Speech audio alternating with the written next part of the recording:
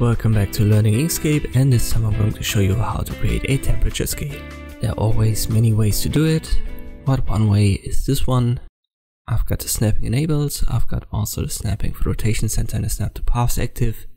So make sure you start here as well. Then we'll use the ellipse tool hold control to create a circle.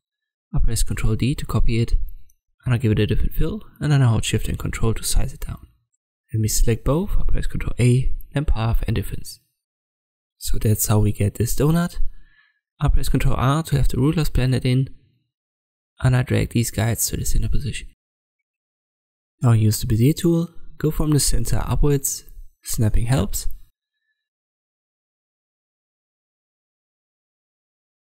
If you want to go from bottom to top directly, it's a little bit harder to find the snapping position, so it's a good idea to start from the center and then use the nodes tool. Hold Ctrl when you drag the bottom node towards the other position of the circle. Let me make that red so that you can see properly. So we've got this line on top. You can make it thicker and thinner to have the gaps bigger.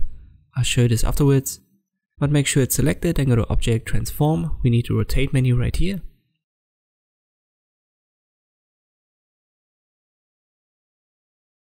And the angle, in this case, I use 360 divided by 22. And that gives us exactly 0 to 100 in 10-degree increments for half of the circle.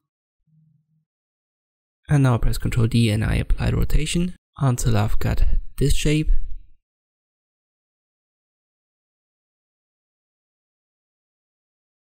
Now select it all, go to Path and use Combine.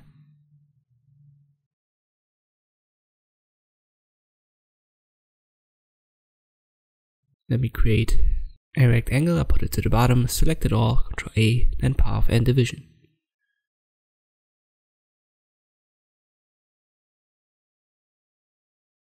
Now we can delete the parts that we don't need, just like this.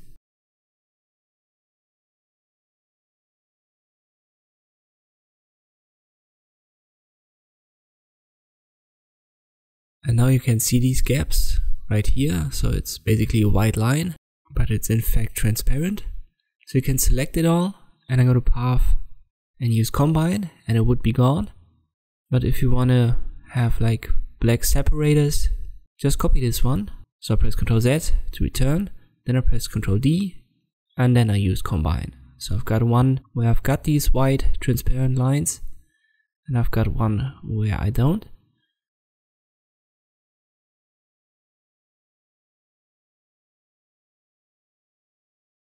Let me put this one to the left hand side. I'll select the other one and now I'll apply the gradient. So use the gradient tool, make sure it's added as a linear gradient and it should be added to the fill. Start on the left and then drag it to the right.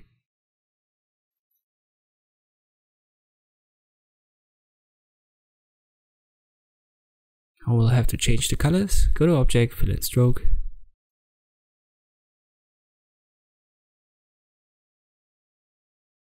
And maybe I should disable the snapping for now.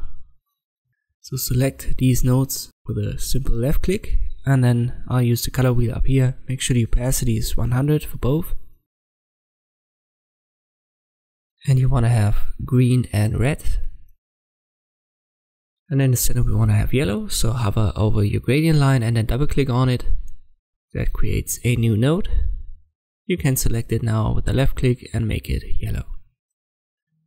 Now it's just about repositioning these three nodes that we've got. And the gradient line doesn't necessarily have to be on the object itself, so you can drag it, for example, further to the right. In this case it makes sense. And then reposition all of these nodes.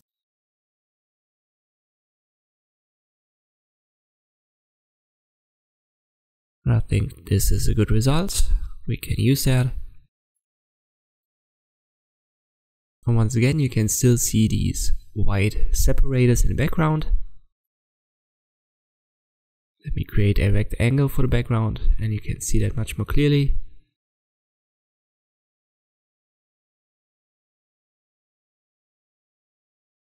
So it's transparent. If I change the color, these separators have a different color as well. And this is where we can use the other element. Just put it on top, select them all, object, align and distribute. So now they're exactly in the same position. I select the top one and put it to the bottom, and now we've got black separators. So depending on how thick you make these lines in the beginning, the bigger these separators will be. Now let me select this and I put it a little bit to the left hand side, so now it's in center again.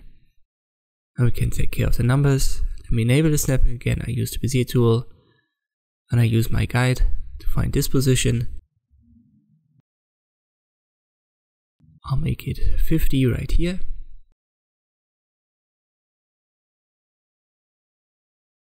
I size it up and down holding Shift and Control, and it snaps to this line that I've created. I don't need the line anymore now, I'll delete it.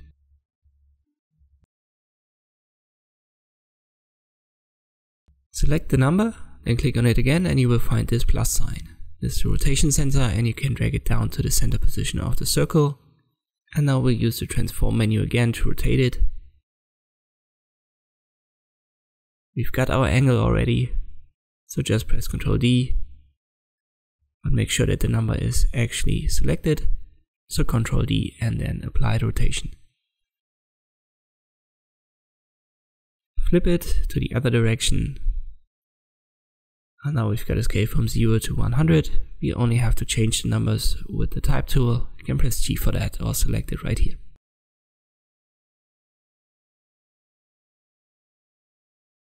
The numbers 0 and 100, we may have to reposition that a little bit.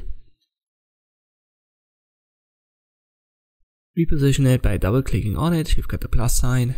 Make sure that it's in center, and then you can just rotate it a little bit like this.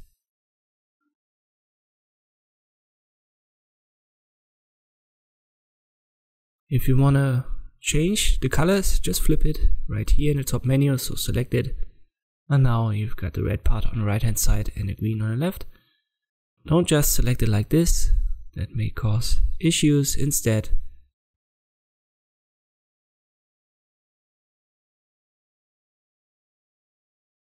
you can see right here it doesn't pick the black part. Instead, press Ctrl A. Now you can be sure that you've got it all selected, and then press Ctrl G. And you can export this element now. And this is how you can create a temperature scale in Inkscape. I hope this video was helpful. Thanks for watching, and I'll see you next time.